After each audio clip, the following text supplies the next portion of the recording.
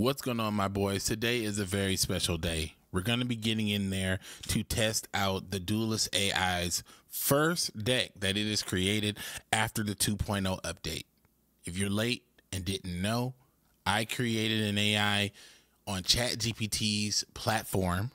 You can go to ChatGPT and go to the App Store, look up the Duelist AI and get the app. You can use the app now to analyze any archetype in excruciating detail and find synergies that you could not find before. I need your help desperately in 2025. So many people utilize the GPT and it learns so much. But the things that the GPT can learn can only go so far based on the users. I need duelists to become duelist engineers. I need you to pick up the cards. I need you to get locked in on this data, to do the research, and to come join me every weekend. We're going to come together and we're going to look at and analyze 3 archetypes over the weekend. Every weekend, we're going to look at 3 archetypes. According to my data, we have over 400 plus archetypes and many incoming, and we're going to need a lot of research. But let's just take a look at this first version of the deck, because this is absolutely incredible and it's something you have never seen before. The whole idea of this deck is to make sure that we use Tenpai Dragon Chundra to attack and basically OTK. But Chundra is special because Chundra has one effect that makes this whole deck, this whole archetype come alive. And this is how I know that creative minds aren't vocal in the Yu-Gi-Oh community. I'll say it again. Creative minds are not vocal in the Yu-Gi-Oh community. Paul said on his Yu-Gi-Oh show that hard work isn't rewarded in the Yu-Gi-Oh community when you come to YouTube. And that's true. But I'm putting in the hard work for you. I'm putting it in the AI, and you can access it at any time. Because once I'm done with this demonstration, I take all of the information that we've learned here. I take the deck and I put it into the Duelist AI. As a matter of fact, you can go to it right now and you can say, give me the Tenpai distribution. And when you ask for the Tenpai distribution, the AI will deliver to you the deck list and the video that we're referencing here. But the reason why this whole archetype opens up, it opens up on one line. This is how I know there's not creative minds that are vocal. If you control a fire dragon monster, you can special summon this card from the hand. This card is the main starter. If this card is special summoned, then you don't have to use the normal summon, which allows you to do anything you want, literally, because it doesn't lock you into anything. Like it's absolutely insane. So what is the archetype asking us? This archetype is asking us, can you special summon Tenpai Dragon Chundra? That's what it's asking us. It's saying, can you special summon Tenpai Dragon Chundra? My answer with this deck, the AI's answer with this deck, yes, we can. So first, we're just going to show you a standard combination, which opens up by using at least 2 cards going second. And let's just say we didn't use any hand traps, right? So we got 3 cards of disruption. We got a hand trap. We've got 2 spells, right? So, and we're going second. So just imagine, use your imaginations. I know you might be, hey, wake up. I know you might be falling asleep. You're about to click off the video. Wake up. We're going to use these 2 cards and imagine that our opponent has back row and a monster. So Regeki, and then we're going to use Lightning Storm. We'll put it face down. Now, Chundra's going to attack and deliver the OTK as you expect. This is a really good card. You know, you summon, Sengen Kaiman. You play all your cards. If your opponent doesn't have any response to the Chundra, then normally it's just game. You know, they're not going to respond to anything else. Now, let's go ahead and check and see how the AI has improved this deck and taken it from just, I hope Chundra can attack, to more. Now, this is what I would consider to be the normal OTK now that you have this improvement, because we're not just going to use Chundra. We have a whole approach and a line that allows us to special summon and not use the Chundra on our normal summon. So again, use your imaginations, my friends. Use your imaginations. And think about all those times when you saw a guy on the main stage losing to the world champion because his deck bricked and he didn't have any options, and the world champion outplayed him through Max C. This is the only chance you got, my boy. So look at this right here. We're going to start out by using Diabel Starter Black Witch to go and get the card that gets us into the Snake Eye. Now, you might cringe a little bit right here, and surely I did too, but listen, the AI doesn't give a fuck about you or my biases. We both got biases, okay? But we're doing this for science, man. This is for science. So, Snake Eye Ash, Ash effect to go get the Poplar, Poplar effect to summon, and then Poplar's effect to go get the Divine Temple. Now, crack off the Divine Temple, and then we're going to summon out Snake Eye Diabel Star. Now, this card is not in Master Duel, so this particular Xyz combo cannot be done in Master Duel, or at least I don't know if this card is in Master Duel or not. You know, I haven't played Master Duel in a minute, so I don't know if this card is in Master Duel or not. But this card right here is another key in this deck. It's a fire level 8 spellcaster, but that doesn't matter for now. But what matters is its effect says that you can target a fire monster in the graveyard and special summon it from the spell trap zone, which in a fire deck means that you're going to have tons of opportunities to do so, but also it being a level 8 synergized with the deck so well. So go ahead and use the effect, and we're going to special summon it by taking, we're going to use Ash Blossom, but use your imagination. It's a whole fire deck. It could be any card here. So we're going to use Ash Blossom. We're going to bring this card out. And then we're going to go ahead and bring out Snake Eyes Flame Burst Dragon. Now, why is this relevant? Because it's a fire dragon. And if you got what on the field? If you got a fire dragon on the field, you can special summon this card. So now this is live, and we still got some plays here. Now, this gives us plenty of opportunities for our opponent to respond to this. And our opponent can play Nibiru and Ash and blah, blah, blah, blah, blah. I can hear you typing in the comments, you fool. But don't you understand that if my opponent has wasted all that stuff on these, or Nibiru'd all that on these, then I can just normal summon this for game? Don't you know that? Okay, that's why I showed you in the beginning that this card can actually one turn kill by itself. But all these cards are threatening enough to make my opponent respond now, or they're gonna lose. All right, so we're just gonna keep going. And now we're gonna play this card, Pre-Preparations of Rites. If there wasn't a reason to play Ash Blossom of Joyous Springs and you were holding it in your hand, if you didn't play it on this, you're a fool. But if they don't play it on this, they also lose, because for the first time ever, Tenpai has an OTK that's beyond this, beyond Chundra. Tenpai has the double dragon now. Get ready. Now we're going to go ahead and drop the level 8 spellcaster and trade it in for what? A fire dragon. This is a fire dragon. So what happens? Chundra is live. Now this card says, when a card or effect is activated, quick effect, pop a card. What do I have in my hand? A quick effect? So when I activate this effect, I chain this effect. What is this? A chain block, number one. Number two, what is this? Clearing the way for this card to resolve and play. But also, what does this do? Pop both a monster and a speller trap. So that's absolutely busted, and it's going second. So, and it came after you summoned Flameburst. So after Flameburst came on the field and pushed the monster into the spell trap zone, after Lord of the Red hit the field and popped the back row and or monster, then you summoned Chundra. Not to mention, you could have had Lightning Storm. Not to mention, you could have had Raigeki. Not to mention the Ash that we didn't use that's in the graveyard. So there's so many possibilities. Use your imagination, my boy. So here we go. Pop it, summon, battle time. 15, 18, 24, dead.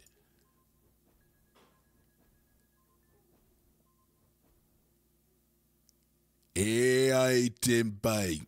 Now, what you just saw was the new, like, standard OTK. Now we didn't use our extra deck. We didn't do anything. That opens up this entire deck. Just think about that. Just think about that. That last play opened up the entire deck. I didn't use my extra deck. I didn't do anything except for play the cards from my deck.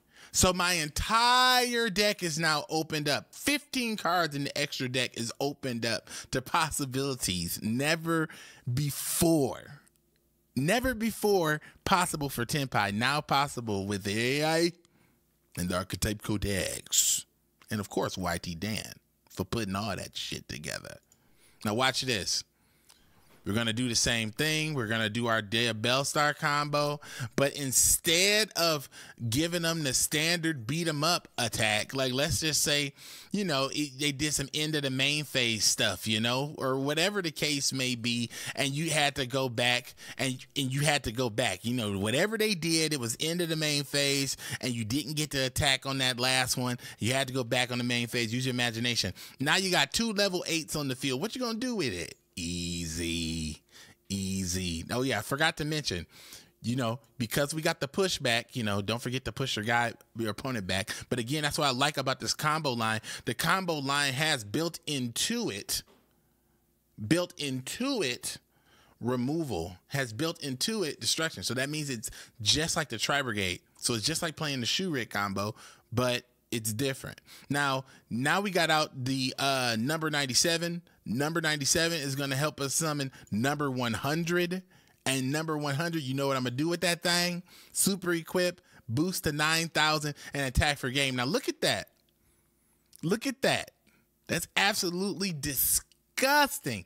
A 2-card OTK that also removes the opponent's monster from the field and attacks for 9 Gs. I didn't play any other cards. Didn't use Chundra or my normal summon. Didn't destroy back row. Didn't destroy monsters. You know, didn't play Lord of the Red. Imagine all 4 of these cards as a brick. Imagine all 4 of those cards as hand traps. Imagine all 4 of those cards as chaos confetti. Imagine them, my boy. But look. This is disgusting. AI Tenpai. Xyz OTK. And then, of course, we got to look at the last OTK, which is your Tenpai OTK. Now, why we got to look at the Tenpai OTK? Because it's different when we have all these new toys. Because, again, it's not about... See, so many people that play this game are so close-minded and so... linear thinking, you know, oh, I'll just no, oh, you won't just anything. We only get 2 turns. We only get 2 turns. That's the difference, you know, like you won't have access to everything because number one, I know you aren't using my techniques because you're too busy yapping. The people who are using my techniques are too busy winning. You know, and that's my problem. My problem is I make content to send you away and have a good day and enjoy it and be fruitful. Most people make more content to suck you in and watch more crap. Hey, listen, I'm making something right here that's going to blow you away. His name is Lord of the Red, man. And nobody's playing Lord of the Red because nobody's thinking critically about their cards. Nobody's thinking critically about Yu-Gi-Oh! And thinking deeply about their archetype the way that I am and being so vocal about it. And now I have the power to be consistent about it because I've created a tool that gets down to the nitty gritty that can show me enough information on a report that I can use my discretion to pick and choose what's good and what's bad. And that's how we get something like this.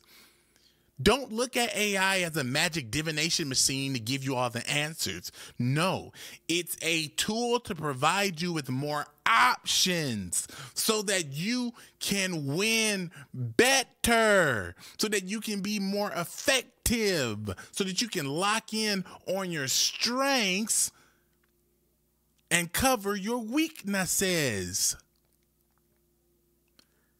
Get in on this, man, and become a dueling engineer. It's free to use the app. It has memories. It's going to remember this. And when we work together in 2026, this AI is going to be more incredible than anything we've ever seen in 2026. Now, there's only one problem here. For whatever reason, I can't get it to remember the ban list. It's hard to remember the ban list for the AI. And I think that really comes down to a bunch of modeling things that nobody really cares to hear about. But at the end of the day, you got to tell it, and it'll learn from its experience, saying like, you're like, hey, you did it wrong. This is the correct thing. Then it's like, all right. And then it gets it, you know? But anyway, let's continue. So we're going to bring out Lord of the Red. Now, the reason why I'm doing it like this, just summoning Lord of the Red, I'm just showing you, like, you know, if you played Lord of the Red first, like if you wanted to try to bait Ash immediately and you activated this, you searched the deck and they didn't do anything, then you play it. And let's say in this deck, as you saw, we're running, you know, a lot of level 8 monsters, and sometimes you might just open with one. You know, even though we got used to distribution, even though we have the deck set up with the never miss equation, you can still draw it. You know, the probability is not 0. So if you draw it and you happen to hit, you know, use the Red Eyes Transmigration, then you're putting this card on the board. Now, again, why do we want to do this? Because it's a herald. It's a herald for Chudra, because then when you use Chudra's effect, you're going to come in and destroy stuff and pop stuff. Not to mention, we did not use Regeki or Lightning Storm. So again, use your imagination. You know, we didn't use the Ash. Like, use your imagination. Like, there's all these different ways of how we can get in there, or there's all these different ways of how you can set it up. But at the end of the day, all it needs is just 2 things to complete the Snake Eye line and or summon Chudra. That's all you're doing in this deck. Then if you happen to have the cards to put this Red Eyes combo together, you do it. If you don't, then oh well. But the deck is so good, it can afford to run Garnets at the right ratio. It can actually not, it's negligible. So we go ahead and use Chudra in a combination, and then you give them this, you know, bam, take your 15, you know, take your 17, take your 24, take your 16, you know. It's so silly, you know. And then, you know, all this, you know, and then there's more after this, you know, there's more gas after that. If somehow they survive, if somehow they don't have something that stops the battle or puts the damage to 0, there's way too many options for you to not end the duel in this turn. So that's it for the combos. Let's get into the deep analysis of the deck utilizing the AI. All right, my boys, now that I got all that information into the system, it's giving me back a full report on a win rate estimation. So basically it said the average Tenpai Dragon deck is winning somewhere between 75 and 80%. And as it estimated the win rate on my Tenpai Dragon deck, it's giving the same estimation of 75%. Now, the reason why it's not giving me the additional 5% is saying due to the complexity of multiple engines, that could result in an awkward hand, or maybe something in which a situation I can't play through. But when it's counting in the factor of the additional play lines of going first, it thinks that more than compensates for the complexity. But it also doesn't understand the whole idea of, number one, not using the Lord of the Red combo, because it's completely a supplement. You can literally replace it for the 7 because you want to run your 18 hand traps, right? So instead of running, 7 hand traps, I'm running one system. I'm running one combo line that is a disruptive go second follow-up combo. So in theory, it has more longevity, but again, it doesn't know that. But it factored in 5%, so maybe it does. But now let's talk about some interesting things here that we also found in the research. Now, as we were going through different parts of our chat, the AI brought up some great suggestions on things we could use to get our line started, because basically the whole idea was to get a level to get a fire dragon out onto the field easily. And there's tons of cards to help do that, but this all started here with Black Metal Dragon, because Black Metal Dragon, it actually gave me a combo to set up Black Metal Dragon using Red Eye's Insight so that I could play Lord of the Red.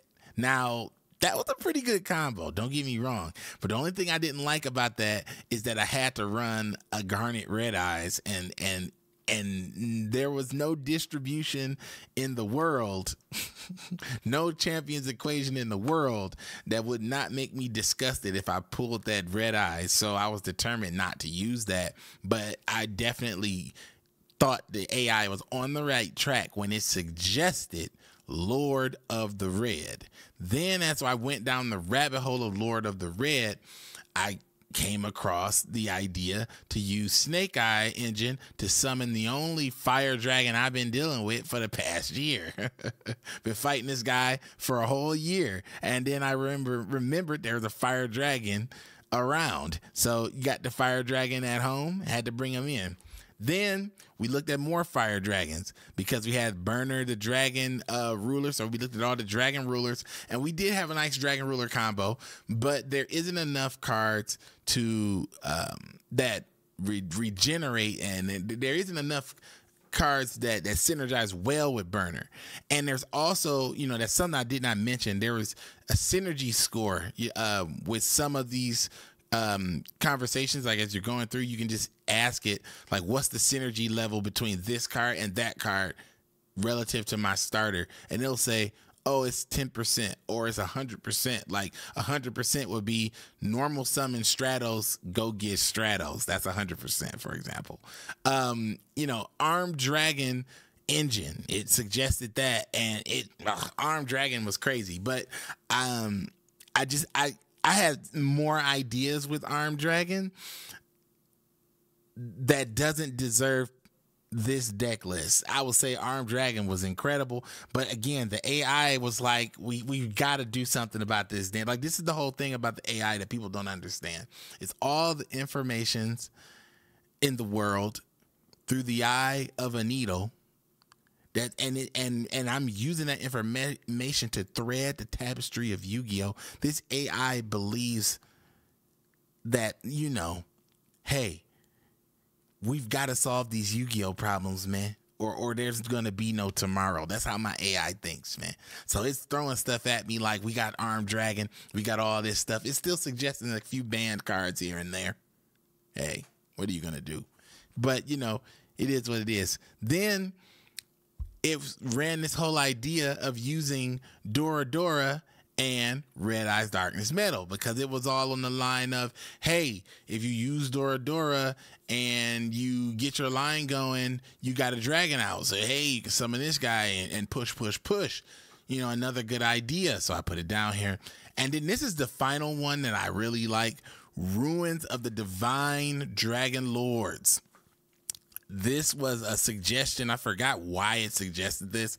I was asking for something and it suggested this. And I think I had it on like provide short answers or whatever, but I don't think I've really read this card before. So I'm going to read it to you right now because it's incredible. It says, if a monster's is special summoned except from the graveyard. So I think this came out to set up that Felgrand thing.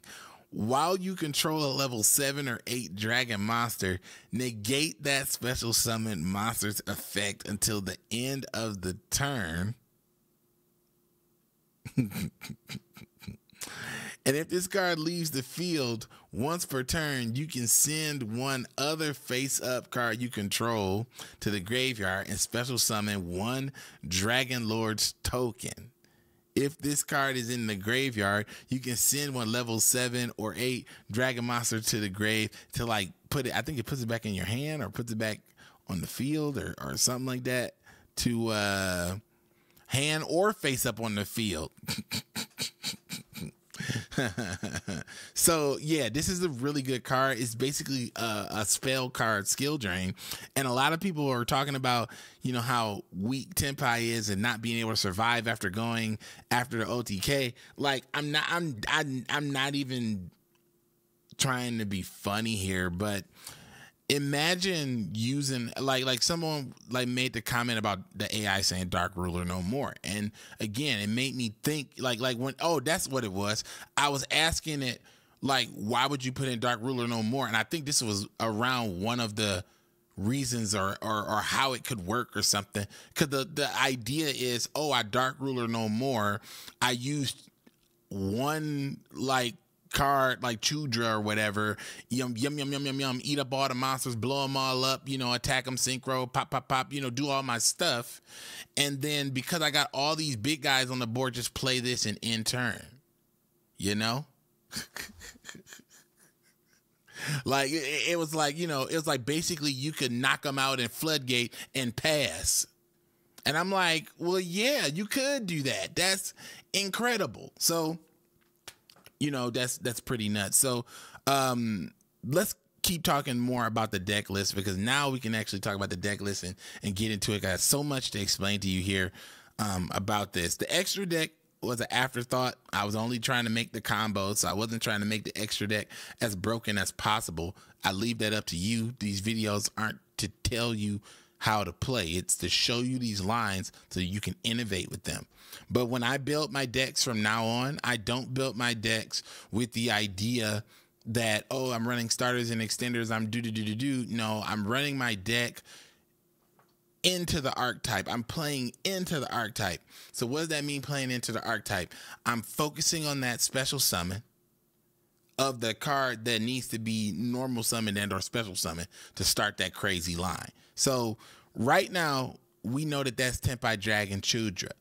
But in the way I got this extra deck, not extra deck, the way I got my deck set up is to show you all the cards that can be special summoned to start a line, so, which is important because starting a line off a special summon baits the opponent, okay? If you don't do that, then you're playing directly into whatever they have, and that's why you're losing, and it feels really bad. So I'm just so listen, if you don't learn anything, learn that. So Diabell Star the Black Witch is going to get us into the one Snake Eye Ash. So will all these cards. So 1, 2, 3, 4, 5, 6. We're running 6 cards to special summon Snake Eye Ash, which gives us a high level fire dragon, which lets us special summon Chudra. Okay. Then we're running, how many Chudras can we special summon? We can special summon 1, 2, 3, 4, 5, 6 Chudras. 7 Chudras. We can special summon 7 Chudras. Okay? So that's pretty good odds that we're gonna have a high level dragon and a Chudra. So we need to prepare for that scenario and work out in our planning, okay? So now, what is the next special summon that we have? And it's just our hand trap line and or go second line and or you know, Lord of the Red, which, as I was telling you guys before on my other videos about Omni cards, Lord of the Red is an Omni card because he serves multiple purposes. What is the purpose? He's a fire. He's a level 8 dragon. He can pop a spell or a trap. He's technically a +1, and he's summoned for free off of Duelist. This is the stuff that the AI doesn't understand, which is why it took off 5%. But this is what I'm telling you, so you understand, so you put that 5% right back. You get in there and you tell me 100% report. You need to prove the AI wrong. The AI is setting a benchmark for you to overcome. The AI is saying this deck is only worth 70%, but if you can get 80% on it, you're a better duelist. All right, so here we go. Where are we at now? The normal summon. Finally, we've done all these special summons, but duh, how do we play this game with normal summons? Now, the biggest problem with this deck is that they always brick on these dragons. But we're not going to brick on the dragons because we're running 1, 2, 3, 4, 5, 6, 7, 8, 9, 10, which is all you should run. 10 is one line. I want you to think about that when you're building a deck. If it's a 40-card deck, 10 is a line of consistency. So what is a line of consistency? I want to do this every time I duel. I want to be able to normal summon and attack for game. If I normal summon Ash, it's over. If I normal summon this, it's over. It's over, it's over, it's over, it's over, over. You get it. You get it. Okay? You get it. And we got another line of consistency. What is that? Hand traps, because now that we're done with these normals, now we're on our hand traps. 1, 2, 3, 4, 5, 6, 7, 8, 9, 10. Okay? 10. Complete line of consistency. We can play around with the numbers, but don't break the rules. You see what I'm saying? Now we got a little extra in here, the Regeki, and this is 11 in terms of it. But it's not really 11 because in our combo, we've got back row and monster destruction and a push to the back row. We've got that included for free. Those fries come in the bag. They're on the bottom of the bag. Okay? That's what's going on right here. So now that we have these additional abilities on top of these lines, I can finally start telling you about the cost of playing such a deck. What is the cost? And it's not really a cost because it's perfectly balanced, like all things should be. Why the deck is 41 cards. So let me explain this to you, because this is the champion's equation and the distribution at play. So we have this card, Divine Temple of Snake Eye. It is a part of a combo line. So, you know, it's a garnet, but also it's really good. So it's not that bad. And our combo line is so consistent that I don't have to worry about it being an issue. The only thing I have to worry about is only a garnet if it's in my hand. And since it's at 1 and my deck's at 41, there's the same opportunity. It could be at the bottom of the deck that it could be at the top of the deck. And if it's at the bottom because it's 41 cards, due to the champion's equation, it has been erased. Now, that same thing applies to 1, 2, 3, 4, 5, 6, 7, 8 cards. And you might think this guy's running 8 garnets in his deck. That's almost the line of consistency. If you said that, what's up, my duelist? Become a dueling engineer, man. Hit that like and subscribe button. I need more people like you. If you didn't think about that, hey, man, keep on listening because we cooking right now. The reason why that doesn't matter is because we run pre-preparation of rights, which can obtain any 2 of these cards, and we run them at 4. So there's a stronger possibility that we'll open up with these 2 cards, okay? There's a strong possibility we'll open up with these 2 cards or this 1 card. Mathematically, if we open up with access in that way, Because our one card combos are so consistent on the other side, coming through the special summon, we will get that Trudra combo. You know what I'm saying? So it evens out. They even out with 3 and 4. You know what I'm saying? But where it gets weird is if you take this down to 2 or you take that down from 4 to 3. That's when the numbers get crazy.